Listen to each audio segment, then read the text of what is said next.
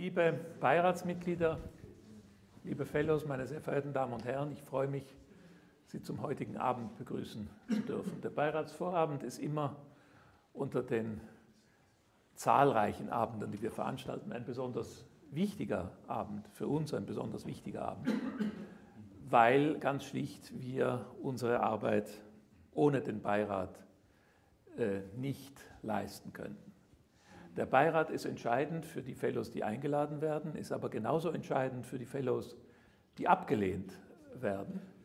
Und der Beirat liefert uns ein unersetzliches Schutzschild gegenüber den abgelehnten Kandidaten, weil wir ja immer sagen können, es tut uns herzlich leid, aber im Beirat gab es keinen entscheidenden Rückhalt für Ihr Projekt und damit sind wir salviert. Und ohne das würden wir von Mal zu Mal in eine unendliche Bredouille geraten, wie man an der Geschichte der Institutes for Advanced Studies sieht, die über keinen Beirat verfügen und die zum Beispiel durch abgelehnte Fellows in juristische Auseinandersetzung hineingeraten.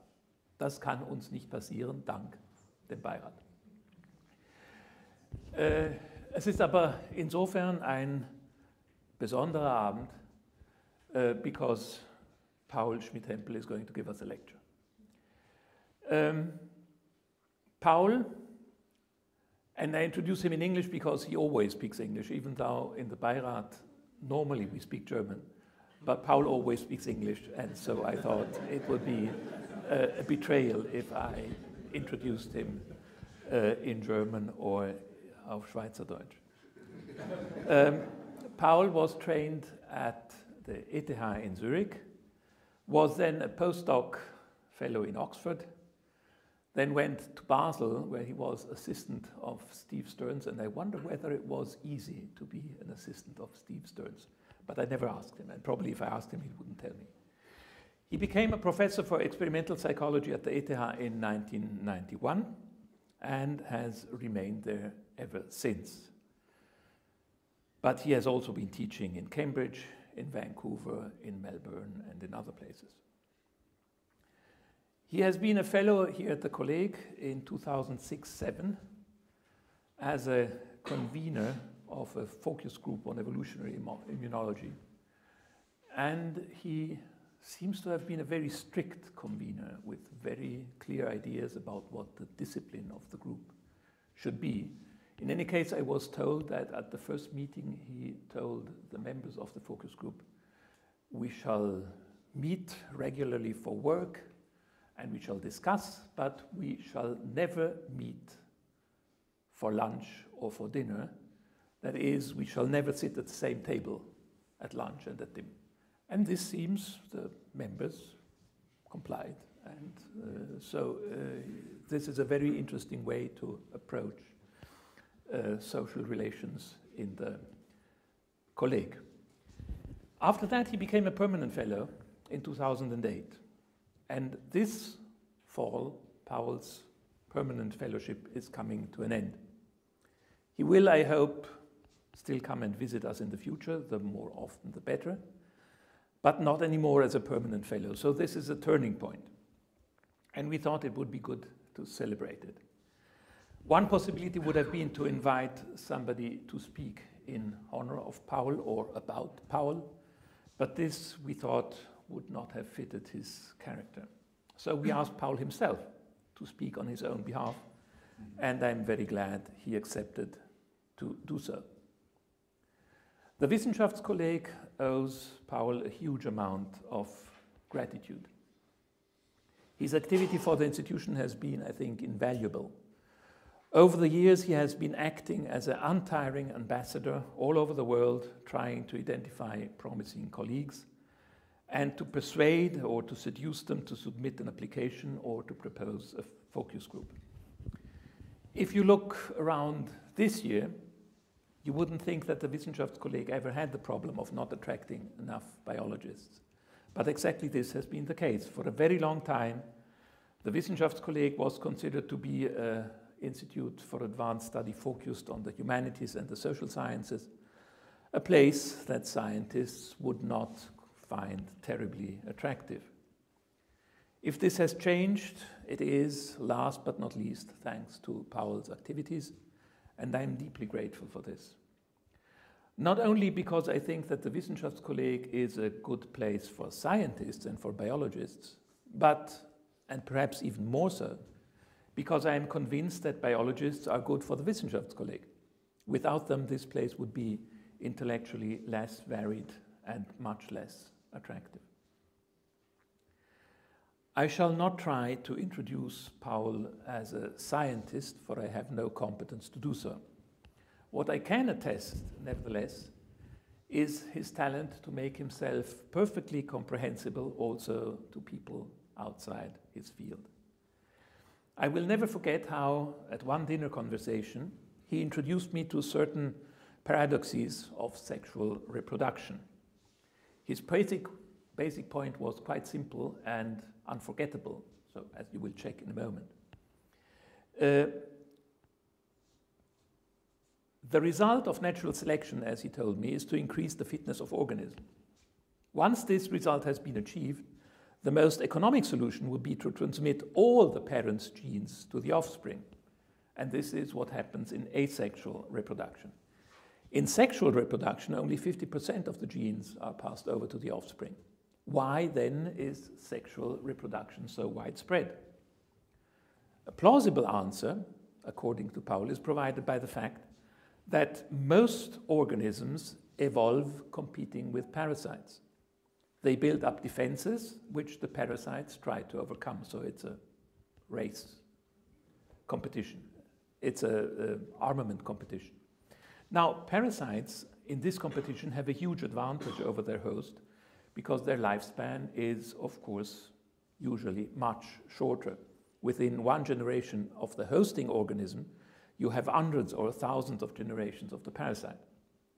Parasites, therefore, evolve much, much faster.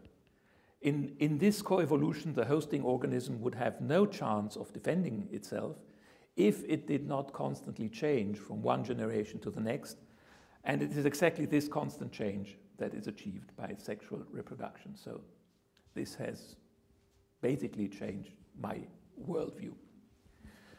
Parasites, of course, are one of the favored topics of Paul's research, and tonight he's going to speak about how to be a parasite.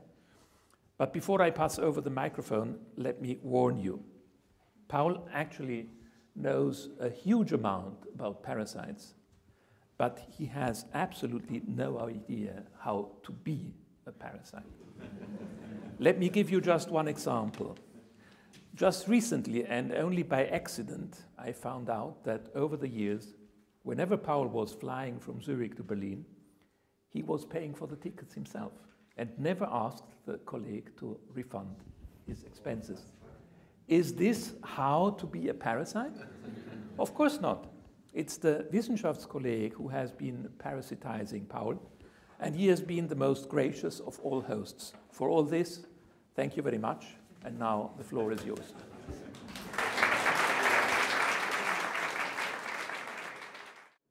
Ja, herzlichen Dank. Also ich spreche auf Deutsch, manchmal sogar Zürichdeutsch, für die ihr wollt. Aber die Sprache der Naturwissenschaften ist natürlich Englisch, deshalb ist es in Englisch heute Abend. How to be a parasite. So after your very kind introduction, Luca, I wonder whether you think how to be stupid or something like that, how to get a refund.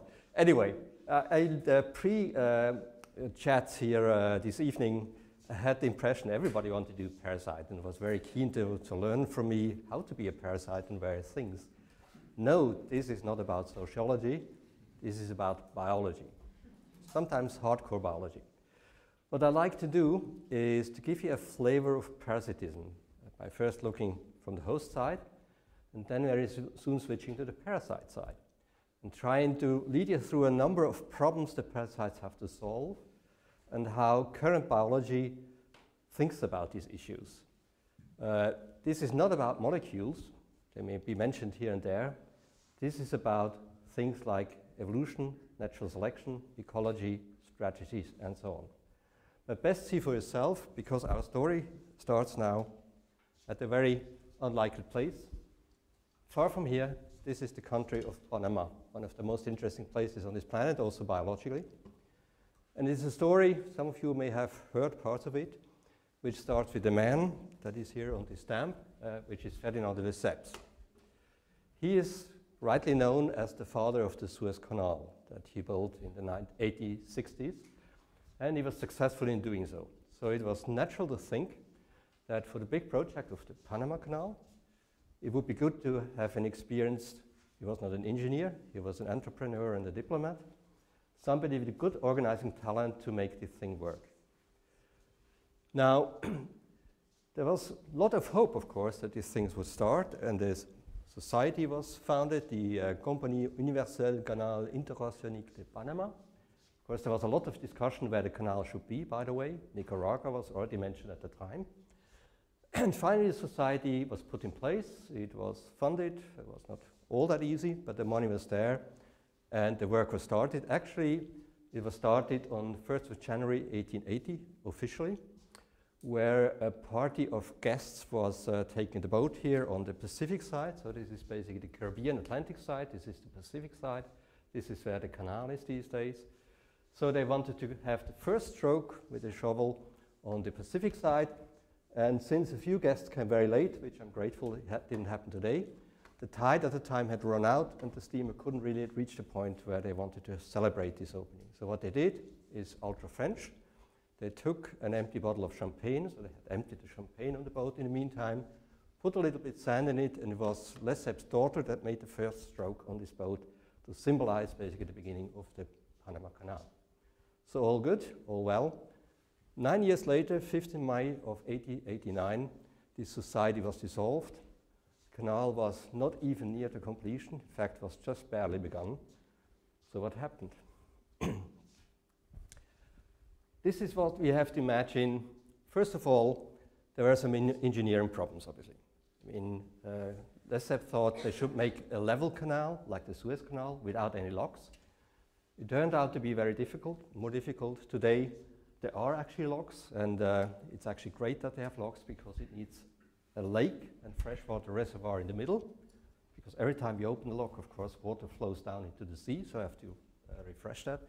And that's why so much rainforest is still around in Panama, by the way, because it keeps rain. It's actually a very good construction to preserve the rainforest. But it was at the time not usual to think much beyond the engineering problems. So they had all the kind of normal things. They put up housings for the workers, and you see here a picture how it must have looked like. These houses were not very luxurious, but okay, but they were made of wood. Now we are here in the tropics. In the tropics, the organisms like this one, termites.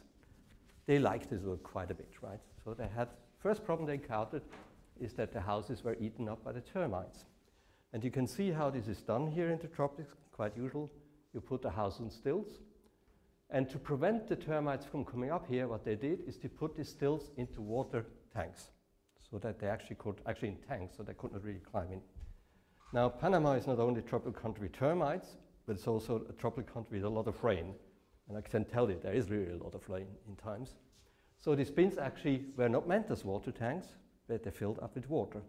And now disaster, the real disaster came, which was this one. Suddenly it became a breeding ground for mosquitoes. And the mosquitoes themselves are nasty enough, but they were carriers. They were carriers of various diseases. Two were most prominent. One was malaria, and the other one is yellow fever. So what you see here is a micrograph of yellow fever virus. And the yellow fever spread, and actually they lost thousands of people due to these infections. And the society, at some point, the construction had to stop, not only because of engineering problems, but mostly because the labor force was dwindling because of parasites. Yellow fever is a disease, a virus that originates from Africa, West Africa to be precise here. And it presumably spread into the New World in the course of the slave trade of the 17th and 18th century. At least that's what genetics tells us in some of the major strains that are circulating in South America. And indeed, at the time, yellow fever was one of the most dreaded diseases. It killed a lot of people. Not so much at the time in West Africa, where people naturally developed immunity, acquired immunity sometimes, because they were exposed early on as children, for example. But for the white man, it was called the white man's grave, when they sent in people there, it was really a high chance that he wouldn't survive. As I said, the virus spread to the New World, and actually caused a number.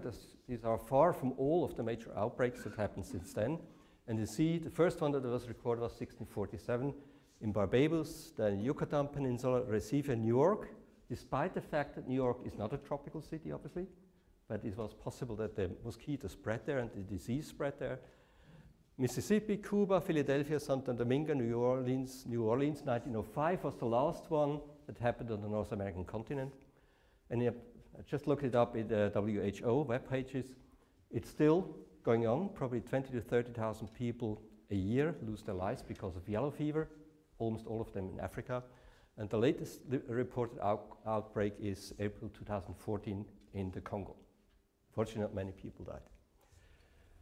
Santo Domingo with the asterisk is actually quite an interesting one, because that's the time of the Napoleonic Wars.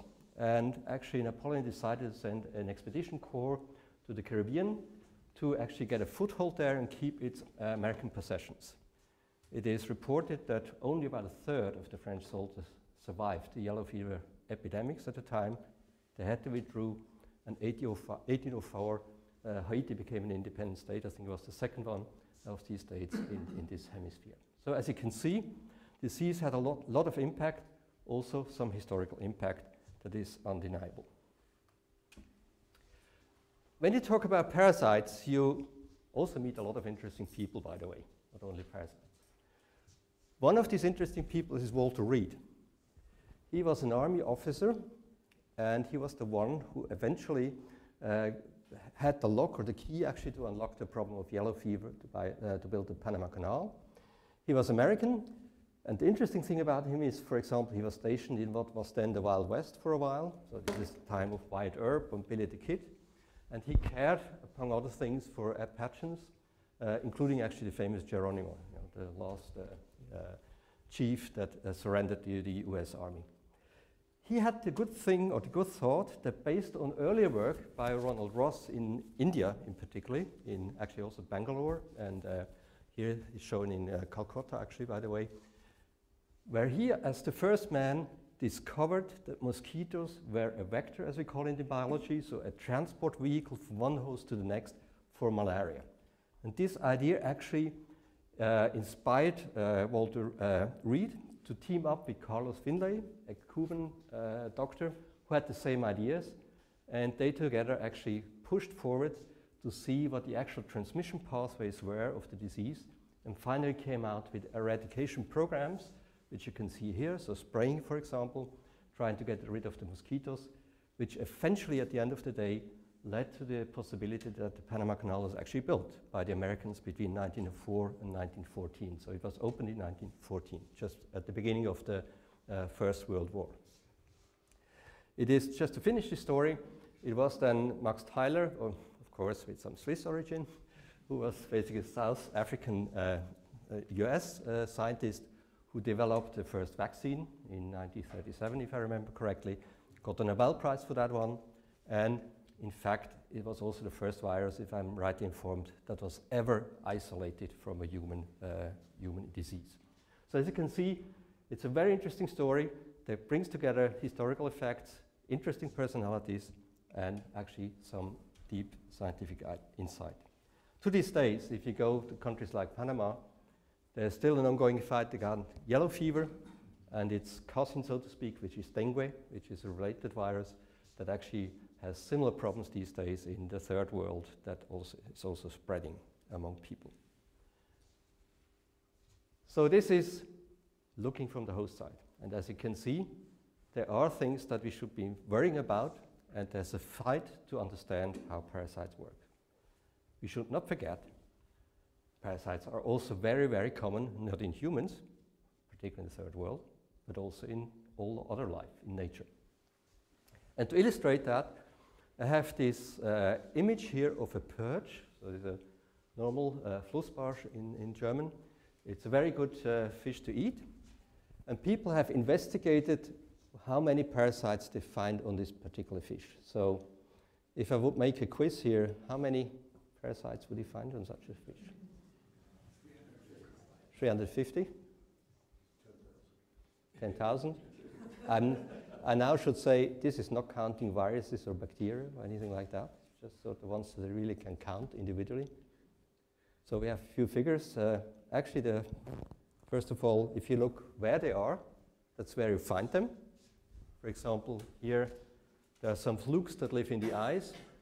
There are some trematodes, also cestodes, that may attach here or go inside.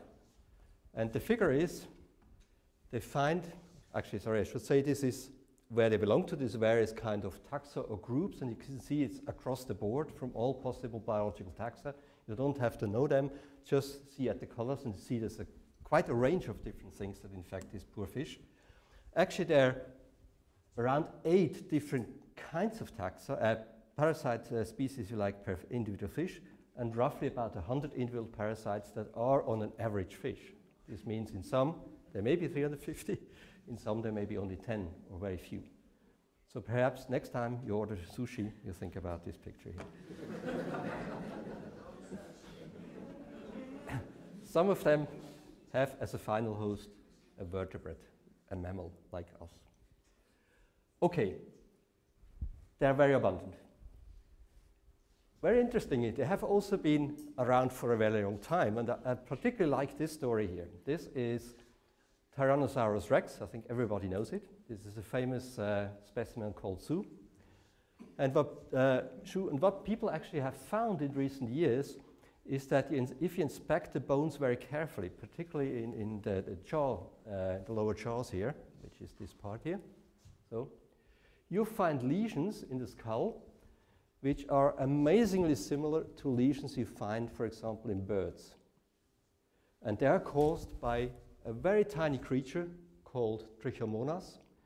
This is this creature. It's 15 micrometers long, 15 millionths of a meter long. And they cause these infections which leads to lesions, and the consequence of that is that the jaw may break and the animal is unable to feed. So some of these giant tyrannosaurs probably did not die because an even bigger tyrannosaur came along, but because they were infected by very, very tiny creatures. And this is not the only proof that we have that diseases and parasites have been around for a very, very long time. This is 65 to 70 million years ago in the Jurassic, and as you can see, already there, they had to fight with it. So these are tiny creatures, and in fact, if you just briefly look back at the viruses I was mentioning, on the left-hand side, this is yellow fever virus. Here is one that you also know very well, and some of you may have had it. I had it this year for the first time for decades. It was very unpleasant. They're tiny, around 50 to 100 nanometers in diameter. What amazes me most is they have something like 12 or 14,000 letters that make up the genome, so bases, nucleotides, as we say. And they have only something like 10 or 11 genes. We have about probably 23,000, I think is probably the number. 10 or 11 genes, it's enough to make such trouble. Amazing, right? 10 genes against Lesseps. I think this is very respectful. We know all of them. We know the sequence, we know what they do, we know what they are responsible for, what kind of proteins, and yet we're not able actually to get rid of flu, for example, or of yellow fever for that matter. So this means molecules are fine. That's probably not the only thing we should look at. So the question is really, maybe we should ask, is how to be a parasite. If you were a parasite and you would be an engineer that has to construct a parasite, a really good parasite, how would you do it? Of course, there are endless ways to do it, but a good way to actually think about the problem is to look at certain steps in the parasite's life cycle, certain problems that the parasite has to solve, and ask ourselves what is happening there.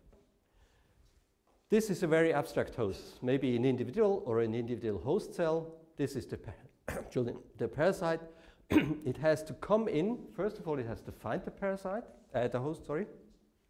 Then it has to gain entry into the host to convince the host that it can come into the house, so to speak. Once it is inside, it has to replicate. At some stage, it has to build perhaps some transmission stages. Transmission means the transport or the way a parasite goes to the next host. And at that point here, number 5, it has actually to leave the host and to find the next one, i.e. to become transmitted to a new host. That's what a parasite has to do. And if he's very successful to do it, it's a great parasite, to our chagrin. Now, as you immediately can see, that's not an easy job. And yet, millions and millions of species of parasites are there and make their excellent living. Let's first look at the entry step. Now, I here refer to some work that we had done way back in this wonderful Wiki year with Steve Frank, and it's a fruit of the collaboration at the time to sit here and think about it. And it starts here with our sort of puzzlement about a fact that is commonly observed, but it is still poorly explained. And this is that if you look at different kinds of parasites, pathogens, whatever, you find there's a striking difference in how many individual parasite cells you need to start an infection. This is a table here. They're all bacteria. Bacillus anthracis is the one that causes anthrax, which is a very feared disease. You need about 8 to 10 to 5, so 80 to 100,000 cells to start an infection. If you go down the table, for example, here, E. coli EHEC, this particular type, you need only about 10 cells to start an infection. And very closely related one here, ATEC, you need 10 to the 8 or 10 to the 10s. Amazing, this difference. You know? There's millions times more cells to start an infection. Also, these bacteria are very, very similar in their lifestyle. In fact, part of that is explained by the way they infect, whether they infect through orally, through the mouth, for example, or through the skin, and so on. But there remains still a large part of this variation which puzzles us. And in the course of looking at this problem, we came across, for example, this one. This is Shigella, which is actually listed here as well, here. It needs only a few cells to infect. Now, Shigella and some other bacteria have an absolutely amazing system to gain entry. And this is the bacterium, Shigella. This is the host. So this is a host cell, for example, a cell in your gut. So you ingest this bacteria with some contaminated food. It gets in the gut, it gets close to the gut wall. And what it does then, it sends out some molecules. These are APAC, for example. Doesn't matter how they're called here. And what these molecules do with a number of intermediate steps is they convince the host cell to change its surface shape. So what they start to do is to form some ripples. It's a bit exaggerated here, such that after a while this bacteria is basically enveloped by the cell membrane and therefore internalized. So in other words, the bacteria convinces its host to act against the host's interest and to internalize this bacterium by changing its surface shape with some very, very specialized molecules. In this particular case, and that is known for many bacteria, they have evolved over the course of time different systems how to do it. One of the systems is the so-called type 3 system, where basically these bacteria form little needles. They're like syringes. This is shown here. So this is the bacterium here. This is the host. And the bacterium forms, this is a double cell wall here. Doesn't matter for the details. But it forms a little tubule that actually is nothing else than a little syringe by which it injects these molecules into the host cell that then do the job and convince the cell to change form, to take the bacteria in. So these are then the proteins that are sort of injected in this particular way. And you actually can see that in a micrograph. Particularly small, the short ones are the ones that are of interest here, the fimbriae, that partly correspond to this type 3 injectors, so to speak, whereas these ones, the longer ones, may have other functions. But you can see this even, and they are very well known to the molecular detail how this is actually done. Interesting enough, there are different ways to do that. Forget about this one first and look at this one here. What I just described is this one. There's a pathogen, a bacterium, for example, that approaches a host cell. It forms these syringes. It punctures the membrane, so to speak, and injects these molecules. That's what we call direct or local action. You know, these molecules are with a target approach injected into the host cell, and the host cell takes the bacteria in. There's another system where actually these molecules are not directly injected, but just sort of released into the environment, so basically by diffusion. Now, the discussion we had is maybe that's something, the different ways to convince the host cell that you should come in or you're allowed to come in, that explains the difference in dose. And you can easily imagine that if you have a syringe model, you need only a few molecules and a few cells to gain entry. Actually, everybody could do it on its own. It's like a guerrilla strategy. Whereas here, basically, you need an army, right? You need many bacteria around that sort of diffuse these molecules, increase the concentration to a level that actually, by cooperative action, so to speak, there is enough there to gain entrance. So in our first study at the time, we tried to compare this idea whether or not this corresponds with the infective dose, which was our initial puzzle, sometimes very low, sometimes very high. And by and large, actually, it turned out to be correct. That those that actually are working individually needed very low doses, and those acting in cooperation needed higher doses. These are the different bacteria that we had at our disposal at the time, and amazingly, the infective dose is not very well known for most of these pathogens, although it's a very, very important quantity. Now, in the meantime, just to reassure ourselves, a group in Oxford had redone this study recently and actually found exactly the same. So this is a study that covers now 43 human pathogens, including viruses, by the way. And what you can see here is the ones that act distantly, so they cooperate. They need a high dose, so this is the dose here. And those that act individually, locally, they need a low dose. Exactly what would follow from this simple idea that if there are different strategies to gain entrance, this would be shown in a macroscopic quantity like the infective dose. What they also found is that the lower the dose, the higher the case fatality rate. Case fatality rate is the chance to die from an infection once you're infected. And you can see that in some cases it goes up to 80%. Some are very benign here, a few percent, and this seems to correlate loosely here, at least, with the infective dose. We'll come back to this problem of case fatality rate a little bit later. Gain entrance means, apparently, to find your way by tricking your way into the cell. That's one way they do it. Now, the same problem actually should arise when you're inside the cell, when you persist, because no host is happy if you have an infection. So the first thing you want to do, basically, is either to clear the infection, to remove everybody from the parasite, or to tolerate it to the extent that it doesn't do much damage. Let's look at the survival within the host. This is a very interesting parasite as well. Trypanosoma brucei, so that's of course the yellow one. These are red blood cells, human red blood cells. It's a trypanosome, a protozoan, so it consists of a single cell.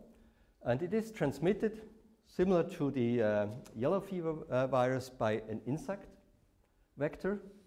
In this case, it's not a mosquito, it's a fly. It's a tsetse fly, the famous one. And everybody who has ever had the privilege to be in the savannas of Africa, in these areas, knows how nasty they can see. So sometimes you walk out with these blisters because they really have gotten you despite the best of efforts. And if you're in an area where Trypanosoma brucei is endemic, so persists there for a long time, you have a risk to get sleeping sickness, because Trypanosoma brucei is the agent that actually causes sleeping sickness. Now, Trypanosoma brucei infects long-lived vertebrates, humans. It can also infect, for example, things like cattle, where it causes another disease called Nagana. How does it convince the host that it is not kicked out? Why can it persist for years and years and years? Oops, somebody news?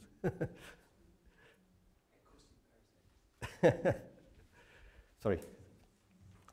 Well, this is how it is done. It's not convincing the host, it's actually outsmarting the host. What African trypanosomes do, like Trypanosoma brucei, is they stay in there as an infection, and the host, so you, have only one possibility to see that, and this is to see the surface of the parasite, so the yellow surface.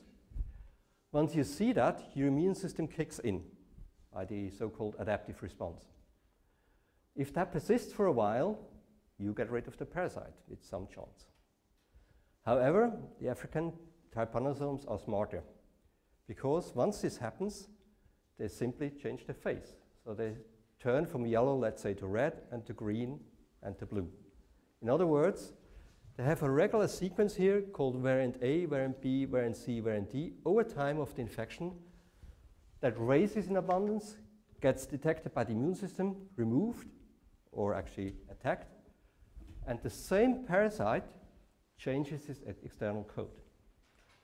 It is known that these parasites have a genetic archive. This particular case is about 1,600 variants, if I remember correctly, that they can regularly, in a regular schedule, sort of call from the archive, put it to the surface, and show it to the immune system. This is something that's also done by malaria, for example. So you have a number of parasites who are not tricking the host into manipulating something in that sense, but they simply evade the recognition by always changing its face. Very smart. Smarter in a way than our immune system. So Trypanosoma brucei has become a real problem, or is a real problem, and part of the success of the parasite, of how to be a successful parasite in this case, staying with within the host, is to change identity. Interesting enough, we have in insects, so this is our system that we've worked with for quite a while, which is our common bumblebee here, Bombus terrestris, and this is Critidia bombi, our favorite parasite that infects these animals. It's very common. As you can see, it belongs to the same group, to the trypanosomes. So it's a relative. This is the phylogenetic tree. These are our species, and it's a relative here of Trypanosoma brucei, which you just saw. So this is phylogenetic tree, meaning if the distance is large, they're not so closely related. So they're not very closely related to Trypanosoma brucei. They're very closely related to Leptomonas and Leishmania. And Leishmania, by the way, is also human pathogen. It causes, for example, leishmaniosis. Also has a vector and so on. Our beast has no vector. It goes directly from host to host. It has some other very convenient properties which makes it very good to study. For us, this is, of course, a great system because we now can see how these things work. As I said, it's a very simple life cycle. The cells are ingested here by an animal, sometimes on flowers. So flowers are not only these wonderful healthy things, they harbor disease that they can pick up. The infection develops in the gut, and some infective cells are shed out here after a few days even, and it can go on for the next one. So it's very prevalent, as I have been saying. It has no vector, it's directly transmitted. And the good thing is you can keep it in culture. You can take a single cell, put it in culture, cultivate it, and you get clones, i.e. genotypes of these parasites. What we noticed, and at first glance this is quite independent from the African trypanosomes, but you will see it's actually very parallel, is that whenever you pick up an animal outside, a bee in the field or a queen in spring, and type its infections, meaning you determine its genotype, which determines a strain, then you will see that each bee, so to speak, carries its personal infection, because you never find the same strain again in the population, very, very rarely. This is shown here. So each yellow disc here is an individual host, a bee, or a queen in this particular case, and each cylinder here is a different genotype of the parasite. Actually, they're different colors and they have different numbers, even if you don't see it here. This means, in this particular case, none of these infections were found in more than one of these queens. Some have several ones of them, and some have only one. In fact, it's an enormous diversity, such that you almost never find the same genotype again. We were wondering, things done by Regula, for example, whether this means that this parasite is clonal or sexual. I mentioned briefly the problem of sex. Now this is from the other angle, so to speak. You can see here the cells that's dividing. And of course, the experiment in principle is very simple. Technically, it's a little more complex than what's shown here. So in fact, an animal with two different genotypes, and you just see what comes out in the feces. And you type it, and ask what happens with these infections. And the effect is shown here. We look at this graph here only. In this particular case, in 84% of the cases, those genotype strains that came out at the end of the animal, so after infection has passed through, were still the same, were the parental state. Nothing has happened. But in this 17%, something else had happened. In 10%, for example, about half of these cases here, there were recombinants. For the biologist, really nice Mendelian recombinants, as we would make when we make our zygotes, or sperm and eggs, for offspring. Do exactly the same. In the other half of the cases were completely new variants coming out. We have a good idea why this is so. But the point here is that in 70% of the cases, this produced new things. So if these two genotypes, two different strains of a parasite, find themselves together in the same host, they exchange genes. They have sex with each other. And they produce offspring which differ, in this particular case, from their parents. Now, we are very close now, we're back again to the problem what to do to be in a successful infection if the host homes in on you.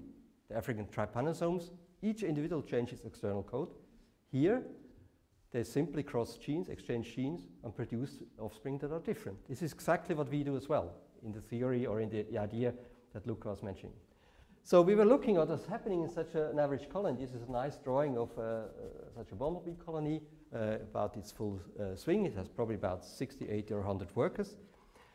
And what you can see here is what's happening with such an infection. Here is a sort of a two-dimensional space here, axis 1 and 2.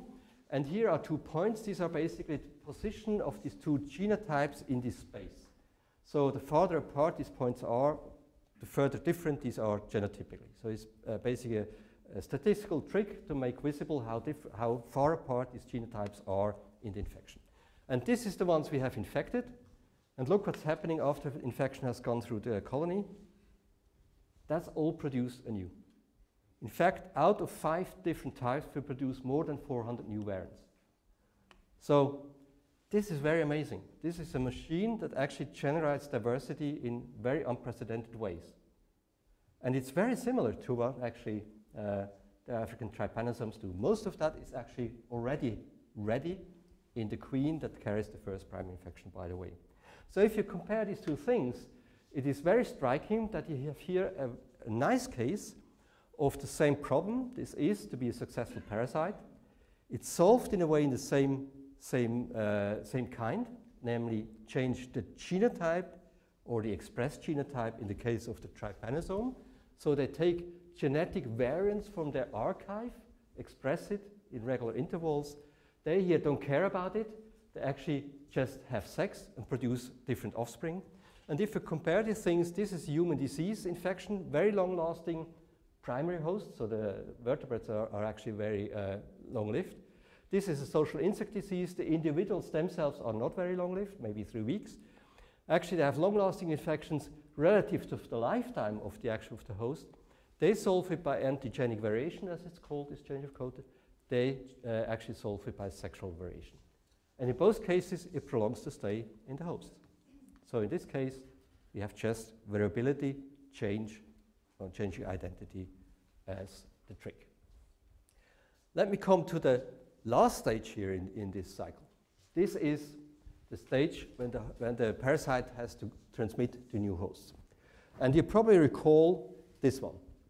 Now, this is the mosquito that transmits, for example, yellow fever or any other nasty disease like malaria to new hosts. If you were a parasite that is residing in this host here, so this animal or this human that is sick, what would you do to increase your chances to actually get to the mosquito and to the next host? Any ideas if you were an engineer? It's a little bit of a quiz to keep you awake. What would you do if you were an engineer and had full power? Make the host attractive to the mosquito. Exactly. That's one way to go. So people have thought about that, and have made experiments. I'll show you the experiment here. This is an experiment done in Tanzania with children, all under ethical standards, of course.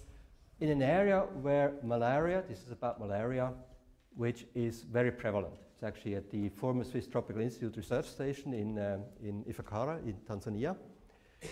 What you have in this arrangement is a cage full of hungry mosquitoes. Now, mosquito females, only females that are a problem in this case, because they need blood to develop their ovaries, so they have to suck blood. The males are harmless. They have been starved, these mosquitoes, and now hungry to get a blood meal.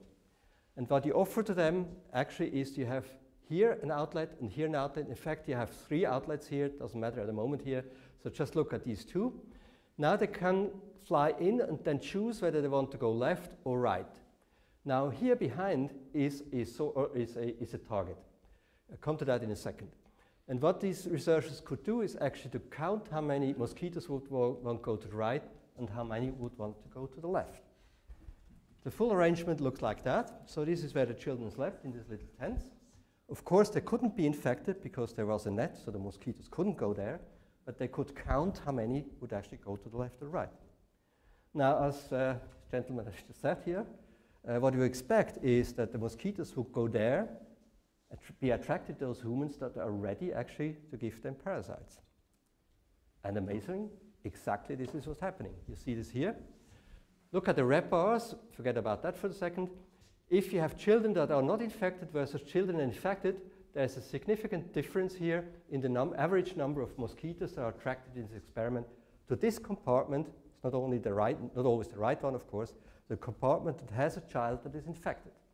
So the mosquitoes find it more attractive to go there where a child is actually infected. Now, what these people have also done is they have treated all children with a drug, Fansidar in this particular case, and cleared out infection. Now you wonder what's happening afterwards. This is what's happening afterwards.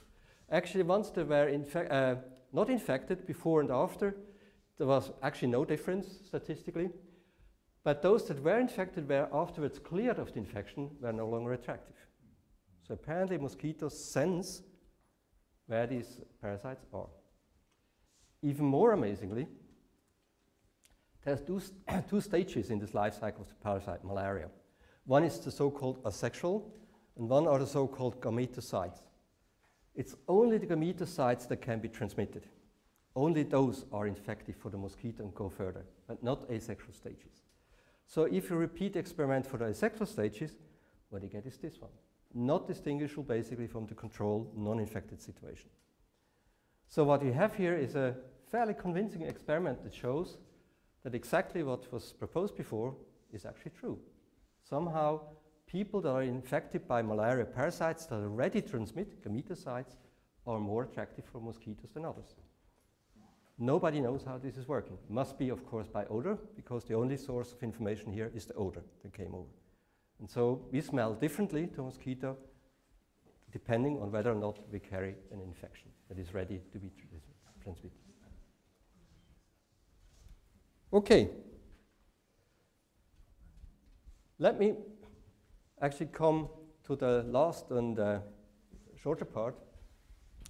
You may ask yourselves now, all right, by good and well, but why are parasites actually damaging the host at all? I mean, of course, that's how they define. But why the hell are they damaging? In fact, that's not a good question. The better question is, why are some parasites harmless and others are really highly dangerous? And we have many of these cases. This is a spectacular one. 2 very close variants of variola virus. One is harmless, one is very deadly, smallpox pocken. Actually, is now declared eradicated, and it actually is eradicated. And it has been reported in history, like, for example, the Central American reports, where people were also struck by the smallpox brought in by the European conquistadores at the time. Yeah. Well, the usual answer you get is, yeah, of course, that's very clear, because only well-adapted parasites are nice to the host, because if they kill the host, they will also remove their resource, right? So that's what we have to expect. A very, very simple calculation shows this is actually not true. This is called classical wisdom. What a parasite has to do is actually to get transmitted to a new host. So a few cells should get to the new host and get infected. What's happening here is not the prime interest of the parasite. It's not that they want to kill you. But what is it then? Well, you see, you can actually do very simple calculation. For example, if you compare a virulent parasite that's infecting here a person. At some stage, a person is killed by the parasite, and in the meantime, it has the opportunity to transmit, for example, a virus to new hosts, the red ones. A harmless one would be much less virulent in the sense that the host lives longer, and it will also transmit to new hosts. All you have to do at the moment is to take toll. I mean, to calculate how many new hosts have been infected, and you would immediately see that yes, harmless is nice. But if this one, who is more virulent, manages to infect more in this short period, it's going to win, because it has more new infected hosts. And for the same reason, of course, you can make the opposite and say, well, actually, it doesn't even count the secondary infections, go further here. You can say that if you are too virulent, it's not a very good idea either. If you're actually killing the host too early, you end up with fewer than if you were harmless. And immediately see without any math that actually the truth must be somewhere in between if you do the right calculations, if you think at the right problem. So success, again, as in other organisms, is replication, survival within the host. And we see many tricks how actually hosts do that. It's transmission. We see some tricks how actually transmission is increased. And together, this is the fitness of the parasite. So must say it's a bit more complicated because we have actually epidemics going through and the secondary effects. So you come up with some models, basically with some compartments here, and non-infectors can turn into infectors, to get immunized, lose immunity, and so on. This is known as the standard epidemiological model, and actually needs some maths to come to the conclusion. But the point is exactly what I have been saying before. There is a logic behind it that some parasites, depending on what they do, are not very harmful and others are. So perhaps some of that explains this difference. If you're still awake, follow me to the last round. And this is actually bringing things back to what I said before. Parasites have been, all parasites do it in incredible ways, manipulate the host for their own benefits and actually fiddle around in incredible ways at different stages of the life cycle. If now you look at it, and that's probably the hardest piece here tonight, from the age of infection. This is when the host is infected, time goes along, and as time goes along, the parasite density increases, so it replicates within the host and replicates and gets more and more, okay? The same would be here, same situation. Now let's imagine that we decide that the parasite is able to do something about its environment to prolong the duration of infection. So it starts to fiddle around, for example, with the immune system of the host, or evade it by changing identity and so on, which we call here an evasion, for example. As a consequence of that, it gains an additional time to survive. Let's say that doesn't matter so much the symbols here, but it gains the blue area. So this is very profitable for any parasite. If you extend it, wonderful, because you not only gain a chance to stay alive here, you have a certain chance to stay alive here. It can also do something by increasing its transmission success, for example, the same point, but instead of doing something that prolongs its survival, it does something that increases its transmission. And we have seen such an element by this mosquito experiment, so you smell better for the mosquito. Here, for example, changing coats. That would be an example for that. In both cases, it's very likely that you do something which is not very healthy for the host. So you fiddle around with, for example, a cytokine, a molecule that is necessary to coordinate the answer. And as a consequence, at some later point, actually, you get an effect which we then call virulence, so a damage to the host that is visible. And now, again, it needs not a lot of math, but just a little bit of logical thinking to see, first of all, that if you're a parasite, this is always better than this one, matched for the same consequence later. So if you do the same damage for the host at the same time, say a little bit later, it's always better to prolong your survival within the host, because not only can transmit now, you can transmit in future elements as well, than it is to increase your success momentarily, because you don't capitalize in the future anymore. So this is a very logical consequence of the flow of time, essentially, if you're philosophical about it, which means that most phenomena that we see that produce virulence must be of that type, must have something to do with the ability to prolong the survival in the host, and less so here. On the other hand, it may happen that if the distance between what you do now and the fatal consequence of the host, if this distance actually gets shorter and shorter, you can afford to produce more virulence, so to speak. Let's say inevitably, if you produce something here, actually this interval can get shorter, and at the end of the story, so to speak, you end up with something that does a huge effect, kills the host almost immediately, and gains transmission. This is what actually you find in nature. There are many parasites that kill the host in order to get transmitted. Final stage transmission, so to speak. So this simple sort of considerations show you that actually the way these parasites manipulate their hosts are very important to understand the problem of virulence in the first place. And just to give you a brief idea, again, you shouldn't read all that, but to give you a table here, these are the 6 top candidates for bioweapons. Sorry about that, but these are the most convenient biological agents for actually a bioweapon.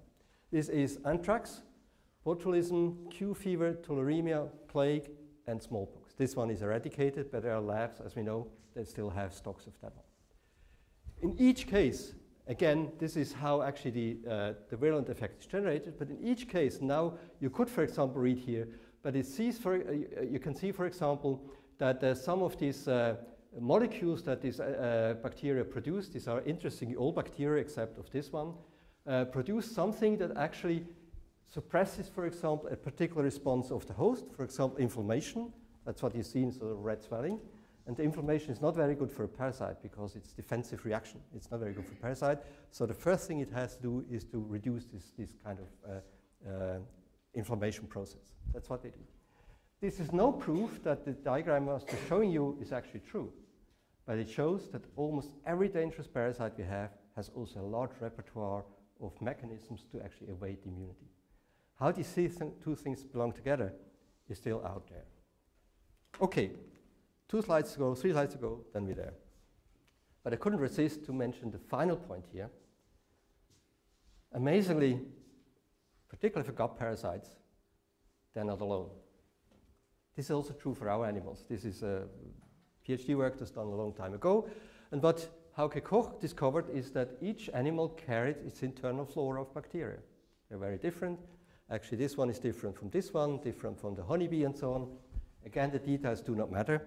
But what he found as well is that if you have the infections of our pet parasite, the outcome depends on having your bacteria with you. If you clear the bacteria out with antibiotics, you get a high infection load, so these are the number of cells in infection. Also, if you keep them sterile, they don't have any microbiota, as it's called, this bacteria. Also, if you give them some unrelated bacteria, only if they get the full complement from their sisters, they can defend themselves against bacteria. So the story gets even more complicated. And as you can easily imagine, the simple processes I was describing, in fact, are very, very complex. We have it too. Just wanted to mention that. Right? So vertebrates like us have it too. This is a number. For example, here in the mouse we have 800 bacterial species. In the anterior nares here we have 900.